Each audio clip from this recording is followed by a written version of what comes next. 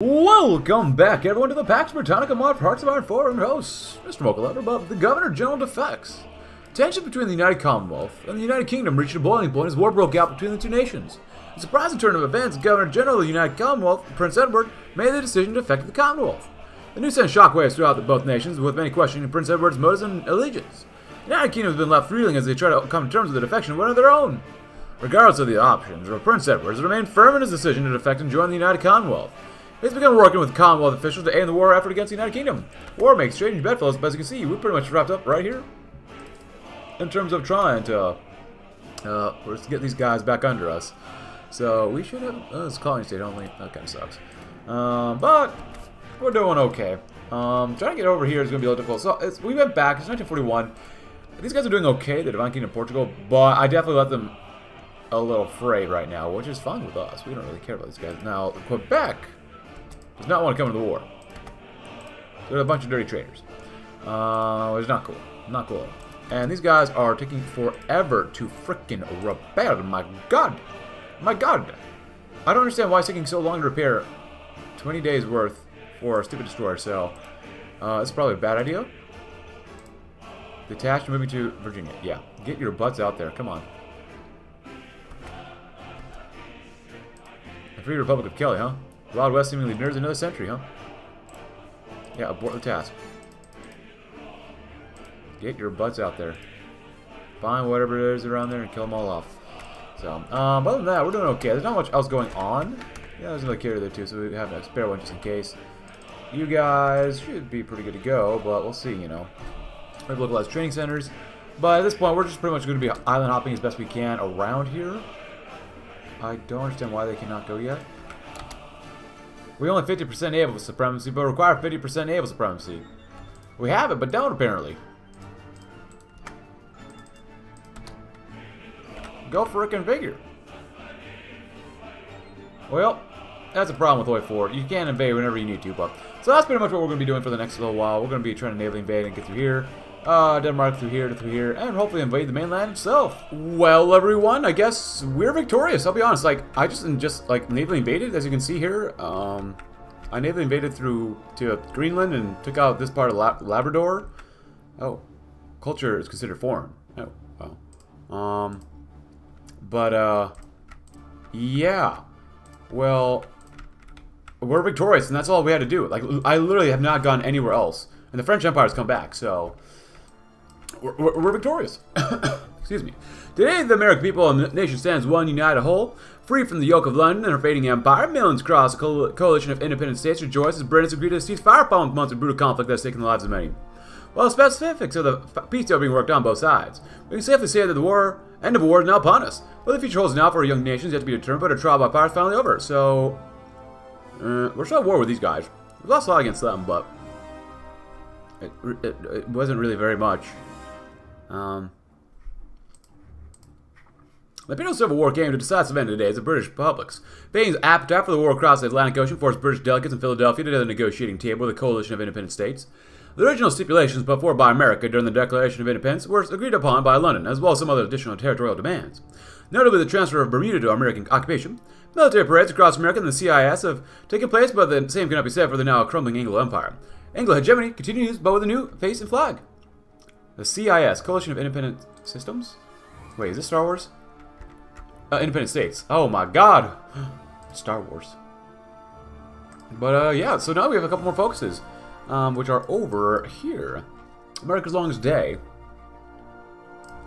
After a major conflict between the UK, the United Commonwealth, and British Empire, the government becomes a massive rebuilding effort. The war's left many areas devastated and need reconstruction. Honestly, not really, no. We're actually really good. All previous national spirits will be removed. Well, I guess. We're still led by John Curtin. Deal with the loyalists. The aftermath of the war between the United Commonwealth and the British Empire led to a significant number of British loyalists fleeing the country. Many of those individuals were staunch supporters of the British Empire and opposed the policies of the United Commonwealth government. By the end of the war, they feared persecution and retribution from the new government.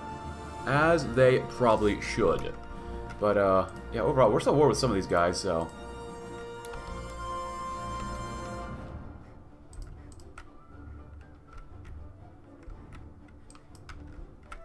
I wish there was a way we could peace out now. Because I don't want to deal with these guys anymore. I'm trying to get to France is going to be impossible, so... Yeah. So now, Provisional American Revolutionary Congress. So we just screwed over John Curtin. Okay. The Reconstruction Plan. The government will establish a commission to oversee the reconstruction of efforts and allocated a significant portion of the national budget towards funding the program. The commission prioritized the restoration of essential services such as electricity and water in urban and rural areas. The program also provides financial support and resources to businesses and industries that suffered during the war, encouraging economic growth and employment. Why not? You know, just why not?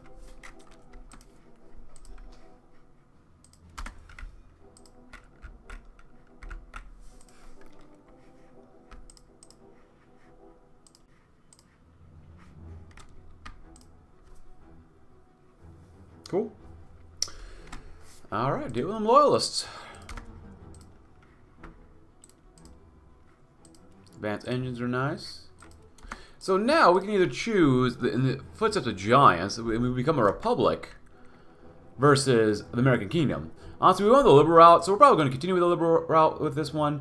We can do that, but we're going to go with the footsteps of giants. In the aftermath of a devastating war with the British Empire, citizens of the United Commonwealth are left reeling and seeking a path forward.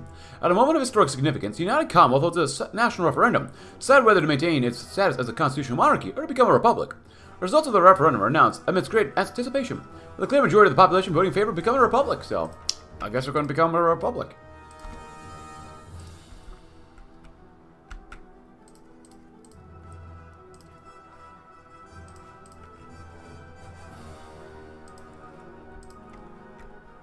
What is this? Southern agitation. Wait, what? We already did this earlier, though.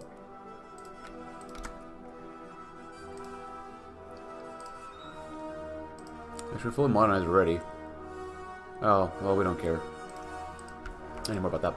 We'll probably do constitutional reform because we can use that to add to universal suffrage, total gender equality, oh boy, preventative policing, subsidized higher education, augmentation encouraged, and significant autonomy. Culture conversion rate, acceptance rate. The Constitutional Reform Commission has released several drafts of proposals for the public comment and is currently reviewing feedback and making revisions. The government hopes to present a final draft of the revised Constitution to Parliament for approval within the next year. The reforms are seen as a critical step in strengthening democratic institutions, promoting good governance, and ensuring that the United Commonwealth remains a beacon of democracy and freedom in the world. You know, I guess. If we have to be, I guess, you know. Oh, we also have Governor General Prince Edward, the first presidential referendum. The United Commonwealth is holding an election after a long and brutal war of the British Empire, which ultimately resulted in a referendum and become a republic. Elections being highly contested by a number of political parties, each with their own vision for the country's future. The Commonwealth has been left deeply divided by the recent conflict, and many are looking to election as an opportunity to heal old wounds and chart a new course forward. Voters are being asked to consider a range of issues, from the country's economic recovery to the relations with other nations. It remains to be seen who will emerge victorious and what the future holds for this young and still evolving republic. Well, it feels like it. I don't know why we can't get the other. Bob Semple, like a tank. We're gonna go with Manuel Rosenman just because we did the liberal path before, and it feels like we should probably let them do that. So, probably go down that route. Nope, we got. Who's that? Big chin guy. Oh, oops. Oh, this guy, Samuel Rosenman. Well, okay. What is this? A new American, a familiar world. Every army leader gets American Revolutionary Hero. Wow. General Max Army says plus 14. Leader experience gain. Samuel Rosenman gets first American civilian surrender limit. More division organization attacking defense of core territory. The United Commonwealth declared several generals from the war with the British Empire's heroes of the Second American Revolution. The decision comes after months of debate and discussion among politicians and military officials. The generals who led the Commonwealth to victory in the war are now being honored for their bravery, leadership, and service to the country, which is, you know, pretty good, but flag debate. The current flag, which features the Union Jack, has become a source of controversy among those who believe it represents the country's colonial past. A referendum will allow citizens to vote on a new design that better reflects the United Commonwealth's identity as a sovereign nation. Various designs are being considered, and the government is encouraging public input and feedback before the final decision is made. The referendum is set to take place any second now, or in the coming weeks. I don't look into these designs. What the heck? The United American Republic. A tree? I guess we'll go with option. Oh my god, what the heck?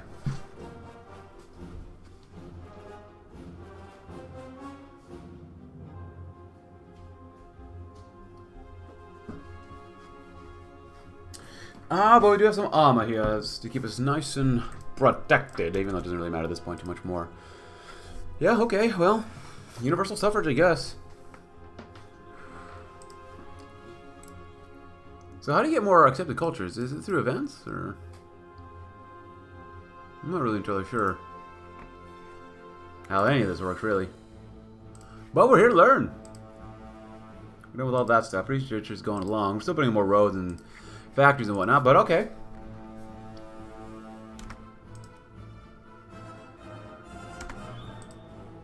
The Better America, leader of the free world with Samuel Rosenman. You get a Better America monthly population research speed. Factories. Bulwark against imperialism. Honor our forefathers. Ooh, what's this one? In the aftermath of the devastating war with the British Empire, the government of the United Commonwealth began to consider a relocation of the capital city from Philadelphia to a more secure location. After much debate, it was decided that a new capital would be built in Maryland. As further inland, it would be better protected from potential future attacks.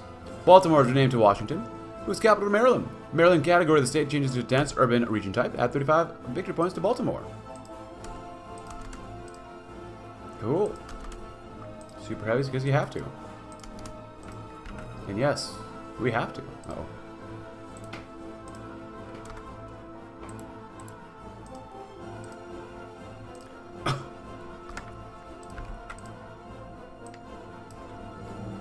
Expand our networks. Oh, there you go. The government is expanding its intelligence agencies in order to improve its ability to gather information and protect national security. Involves increasing funding for existing agencies and potentially creating new ones. The expansion aims to address emerging threats and keep pace with rapidly evolving technologies that can be used for intelligence gathering. I guess technically, since we're... Oh, technically it would be art war, but... Oh, wow. You should probably do that instead. Oh, yeah, World War. Yeah, I'll take some artillery. Yeah, why not? So, we're over American idealism, laissez-faire, parliamentary republic. Oh, we're still on total mobilization. Holy crap. How much do we get a month? 40... Over 4,000, so the weekly stuff, it's mostly affected already, but whatever. Yeah, I'll get some... I'm not even sure how to use these things, but yeah, why not?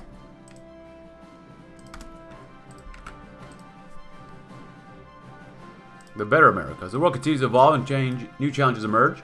The United Republic is determined to maintain its leadership role and shape the course of the new world. Through strategic partnerships, innovative policies, and a commitment to its core values, the country aims to create a more secure, prosperous, and democratic future for all. More factories, which is nice.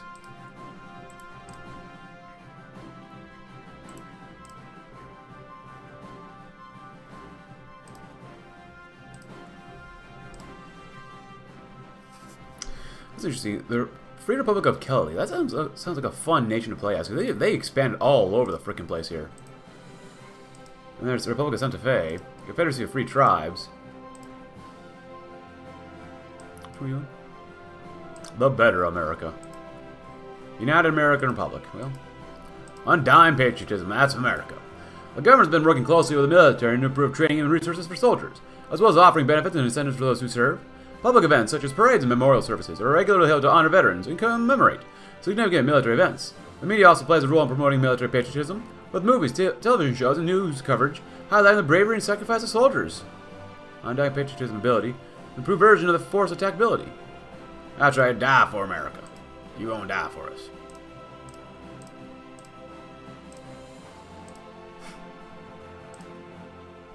What is it? Oh, what did that also say? Federalist resistance will be severely crippled and unable to continue meaningful... Oh, power pack. That's pretty good, probably. Probably? I don't know. I'm here for the show. You will die for America.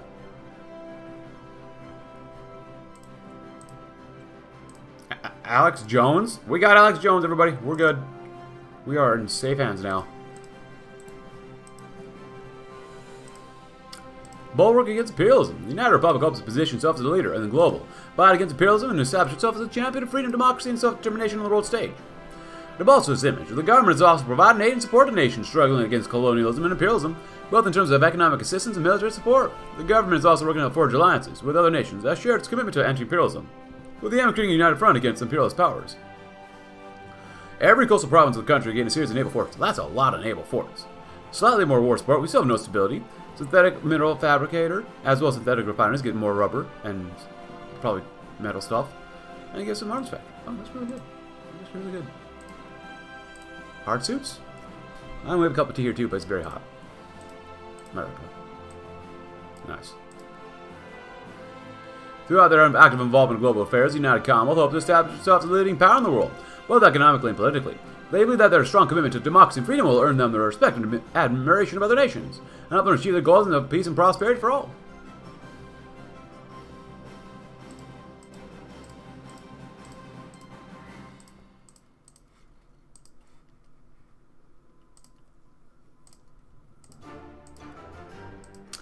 We're getting out of here.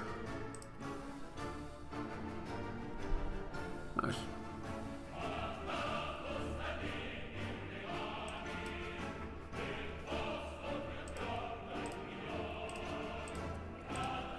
The giant awakes. Oh, the Monagual peace agreement. The United Commonwealth has become occupying Nicaragua for many months, and the conflict has been deadly for both sides. After many negotiations, the Commonwealth has decided to put up a peace conference to end the occupation. The negotiations have been intense, with both sides making significant compromises. After several days of talks, the final agreement has been reached. The United Commonwealth agrees to hand over control of the government to the Zeladonist rebels, who will establish a democratic government. The Commonwealth troops will withdraw from Nicaragua within the next 6 months, and the rebels will be responsible for establishing a new government. The Commonwealth will provide economic assistance to help rebuild the country after years of conflict, as well as helping to integrate the Nicaragua into the greater Imperial economic system. D.C. Stevenson, the Commonwealth's frontman for the occupation, has been quietly removed and liquidated by MJ-11 operatives, alongside any remaining members of the former occupation. Liberalism at the end of a bayonet. Oh. The giant awakes. America's glory and dominion and liberty is in her dominion and liberty. Our march is the march of the mind. She's a spear and shield, but the motto upon her shield is freedom, independence, peace. It's been her declaration. It's been as far as her necessary in accordance with the rest of mankind would permit her practice. She must go abroad in search of monsters to destroy in the defense of liberty. Well, look at Nicaragua. A republic, just like us. Happy liberals. A sham democracy, of course. And Federalists defeated. Nice. You love us. You will love us. I guess are we lacking how much artillery? Oh, we're not making any. Okay, that's good to know.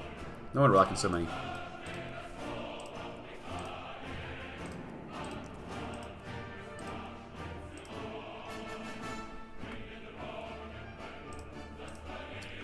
Pax Americana, get a whole freaking research slot. Oh, we can't do that one. You lose 60% war support and you get more stability. Well, let's do Beacon of Liberty. Despite the differences with Britain, the threat of European revanchists is far greater. Our new independent America has joined the international crusade against French and Russian expansionism, and last we forfeit to being dominated by authoritarianism. Oh, we just joined their war. I'm not joining their war. Crush neo-imperialist tyranny. We must take a stance against the neo-imperialist regimes of Western Europe. France represents an existential threat to global democracy. We must join in a holy crusade to vanquish this great and terrible enemy. You're more popular. 50% more population, that's pretty good overall. That ain't bad. Gotta get 10% more war support too, huh? Well, ban the extremists. Look at this. In an effort to promote free democratic values, the United Commonwealth will ban extremist political parties like the Continental Congress Party. The government views such parties as a threat to the stability of the nation and a danger to the democratic process. The ban has been put in effect in order to protect the safety and rights of all citizens, regardless of their political affiliations. That's not fun. I want to ban them because of their political affiliations. Just kidding. Or am I? So now we need to dissolve the royal houses. Under the new policy, all former noble estates will be seized by the government and managed by new agencies responsible for their upkeep and use. The agencies will be tasked with developing plans to utilize the resources and lands in the most effective way possible to benefit the people of the country. The government has stated that the national estates will not be sold off to private investors and will instead be used for public good. Us or them. Former aristocrats that called our nation home were to be expelled and their estates nationalized. The new American Republic must sever all our ties with Mother Britain, for better or for worse. I don't know if that's right, really right call.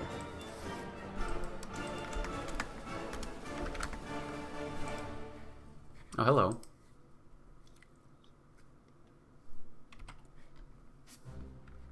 Oh, they're just going through their territory. Oh, who cares? I like hard suits. Well, now we're going to remit the anti-monarchist measures. The government has emphasized the need for unity and inclusivity in the country, regardless of one's historical background or political affiliations. As a result of the decision, many British loyalists who were previously unable to participate in government and civil society are now able to do so without fear of discrimination or exclusion. Individuals that affected London will be pardoned and be allowed to return to the service of this great nation. You get building slot. You get cores. But this one you get cores too. Individuals that defected London will be considered enemies of the state and remain in service of Imperial Britain. Oh. Ensure private citizenship. Actually, I think I like that one a lot. The government's committed to upholding the fundamental rights of its citizens and is taking concrete steps to ensure that these rights are protected and enshrined in law. Which, I don't want this one. I prefer to dissolve the royal house and then do this ensure private citizenship, but remit anti-monarchist measures. Well, I guess we'll do that one. Why not?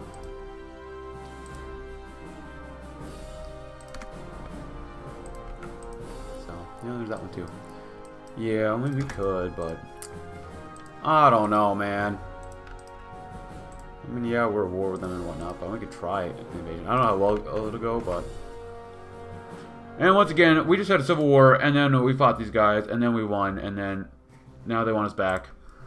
You know, I don't know. I don't feel like fighting them anymore. Oh, look, they're banned. That's cool. And we're probably not going to win here, are we? Yeah, probably not. Which is fine, whatever.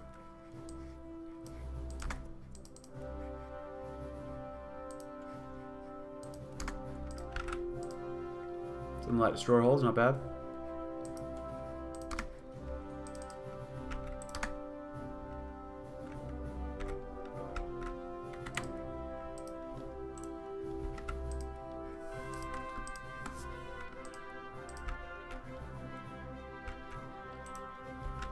There you go. Here, just do all that. Quadrupods, 3, huh? Nice.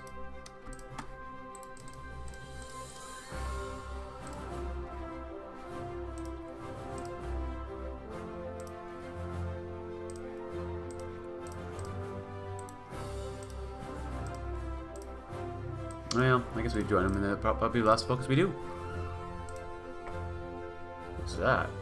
Oh, Manchuria, huh? Alright, well, whatever.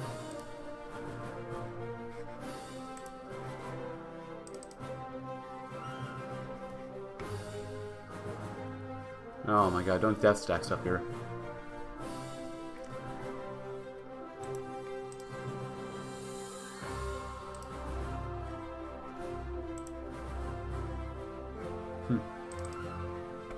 Yeah, what is our... What are we looking like? We're running out of things to build, but oh well. We're out of resources. We really just do not have a lot of resources at all. So, but at this point, I guess it really doesn't matter too much. It doesn't. I think we're going to end it there, my friends. We did pretty much everything that we really wanted to. Some more of that. We have more focuses? Oh, this side is... Has Nutri's combat to get primotive forms, which... Yeah, I mean, if you want to do that, please go ahead. That's kind of generic for every single one we could do. Oh, we could do that one too. Eyes in the Skies. An American Orbit program would be cool, but oh well. And a counter neurological transfer, so. In the meantime, if you enjoy the campaign, though, leave a like. Subscribe if you're new. Check out my Discord link in the description below. And I guess see you in another campaign. Thanks for watching. Have a tremendous, tremendous rest of your day.